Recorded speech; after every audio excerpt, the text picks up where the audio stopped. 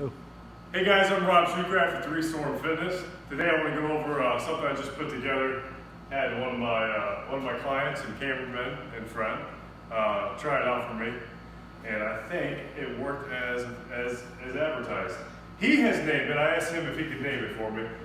I like the name, so I'll go with it. He's named it the Minesweeper Complex in honor of the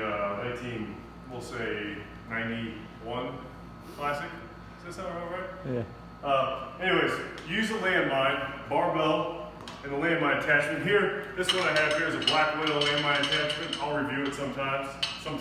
It just drops right in the middle of a stack of 45s, or those are 45s, it's a couple bumper plates.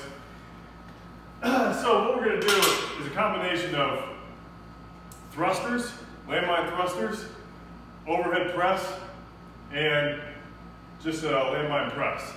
What we're going to do is alternate. Let me just show you. See if I can do it while I'm talking. So, get a nice deadlifted up RDL. We're going to start on the middle.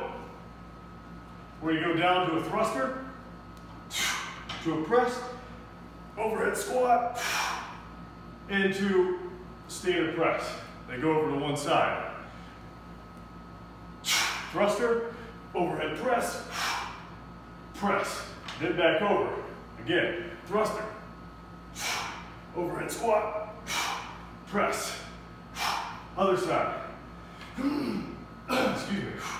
Overhead squat, press, and again, and repeat.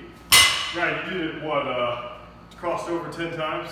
Yes. So it's about 37, 27, 30 reps, something like that.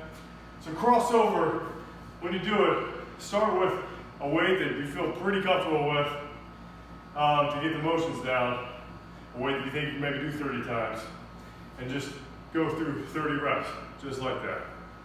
Great way to finish off a workout, great way to get in a full body, high intensity workout in the bench if you only have, what, 5 minutes. Great way to finish a full body workout. Awesome. I'm Rob Shoecraft, 3 Storm Fitness. Please subscribe to my videos if you haven't already. I appreciate you tuning in. Thanks again, Mr. Cameraman / client / buddy old pal. You guys have a great day.